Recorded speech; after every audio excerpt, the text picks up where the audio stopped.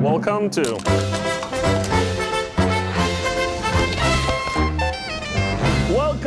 Askill Asking.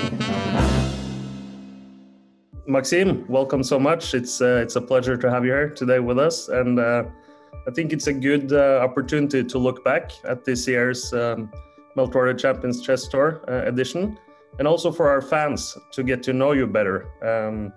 They've seen you playing now for several tournaments, but finally we can also get to know you a little bit better. Tell us a little bit about how you started playing chess and the early days of your career. So my father taught me the rules when I was 5 years old, so I liked the game. I was always enjoying, and I don't know, playing with numbers, whatever you can do at that age. So we had electronic chessboards.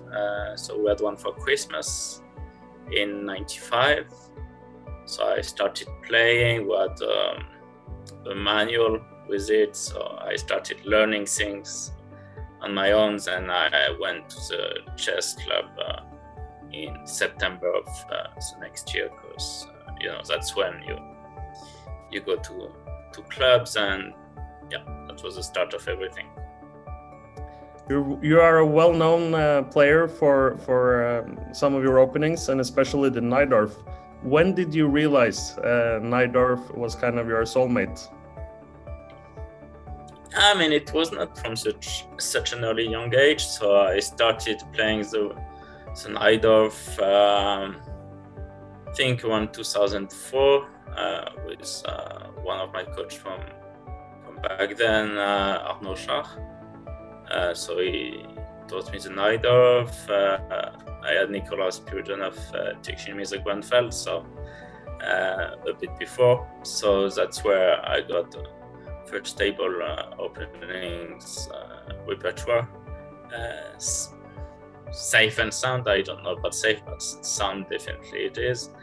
And I've kept on playing those openings. I mean, I've also played other things, but of course those have been my main weapons in the past 15 years. And we're wondering, is there something that you're confident no other super grandmaster does, either in chess or otherwise? For sure. I know I'm definitely one of the fastest players in terms of spotting tactics, spotting ideas, and that makes me quite dangerous. Other players have increased vigilance when they play against me, because they know that unexpected tactics can come from every corner. Many of the fans are now looking back and wondering about your most memorable moments from this year's Meltwater Champions Chess Tour. Do you have a couple of games maybe that you want to highlight from this year's edition? I remember I had a few fun matches. There was this match against Wesley So, which went all the way to Armageddon, and there was a very intense game in the Najdorf, Bishop is knight G4, where things went a bit crazy out there, and I managed to finally take the win home with some rook takes G2 check, he takes G2, rook takes G3 check, he takes queen G6 with a fork.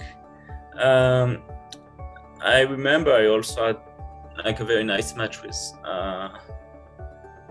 Daniel Dubov for third place, where it felt like we were going all out, just having fun. I lost first two games in the first round, and I won the next two by somewhat of a miracle, and it was just an entertaining match. And yeah, that was a crazy match. Yeah. A lot of fun. And I think the decisive game was actually quite nice. And I remember also a match with Magnus, I think semifinals, which also, even if in the first day I didn't play well, the second day I managed to play very well, even though then Magnus bet me in the Armageddon, I think. We also had a couple of suggestions actually from the fans, and they really liked a game you played against Aronian in the Opera Euro Rapid. Oh yeah, maybe the one, the Grenfell, where I somehow... Some queen sacrifice? Yeah, I remember that game. So you definitely played some really interesting games and exciting games. So the fans are really happy to see you participate in the tour, that's for sure. In terms of preparations, is there anything you absolutely need to do before you play a big game? For example, food, comfort, lucky clothes or comfortable clothes, or something in your surroundings that you need to? Well, it depends, because when I'm playing from home, it's much easier to have this routine installed. So in terms of food, of course, I knew exactly what to get from the supermarket, and whenever I was not at home, it was more difficult to get into such a routine. So in that sense, has it been a good experience for you to playing more online playing? For sure, it's been interesting, especially as it might be one of the main things we do in the future. So it's good to know what it is to play online. I still prefer playing over the board, but I'm sure many nice things can happen on laptops and computer screens. Yeah, this interview is also thanks to our partner Airthings, who's monitoring the players' air quality and so on. And we have a funny question: would you prefer a minute extra on your clock or have stale air while playing? And then which do you think would be the biggest advantage for you over an opponent? I think a minute is pretty big, but of course it was nice to try to get fresh air from my apartment. And again, when I'm not home, I cannot check my hair. But it's an interesting device. And you've been an Airthings ambassador as a player in the Meltwater Champions Chess Tour, which our partners is grateful for. Can you share with us how that experience of being able to monitor the air quality while you play has improved your performance?